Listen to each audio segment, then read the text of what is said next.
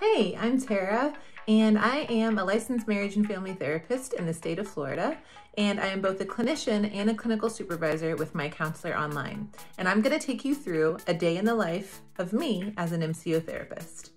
I'm done getting ready. It's time for my morning commute. All right. Yeah, I know you're probably used to traffic, driving to the office, 30, 40 minutes, but guess what? I'm here.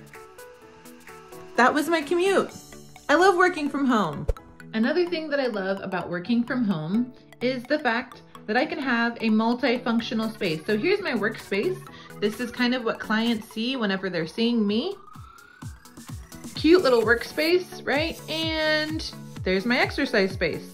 No one ever sees it, but there it is. I have one space, a little corner of my home, dedicated to making sure I look professional. My background looks professional, but it doesn't have to take up too much space, and I can have a multifunctional room.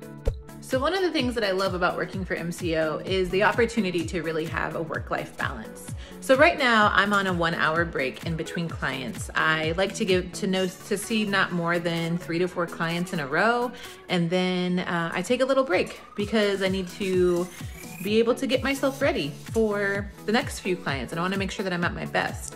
But one of the things that's important to me is also being able to serve my kids dinner around the dinner table. And so just now, I was on this 1-hour break and I got to meal prep. So this is a gravy and this is my crock pot, and I'm making breakfast for my family tonight on my break. So how amazing is that I get to work from home, and then on my break, I get to meal prep and make sure that my family still gets a healthy home-cooked meal at the end of the day. And I don't have to rush home. I don't have to go through the drive-thru. I plan ahead, throw it in the crock pot, and I have an hour break to do it. This is one of the reasons why I love working for MCO.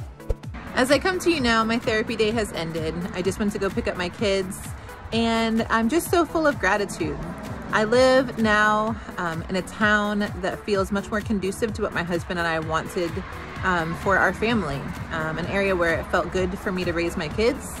And this is about 15 minutes from my parents' house. This is a place that I live now because of MCO. I would have never had the opportunity to relocate had it not been for working online. I now live in a place where I feel supported, where I have a tribe of people around me to help me raise my children, and that wouldn't have been possible without MCO. So here's just one more reason I love MCO.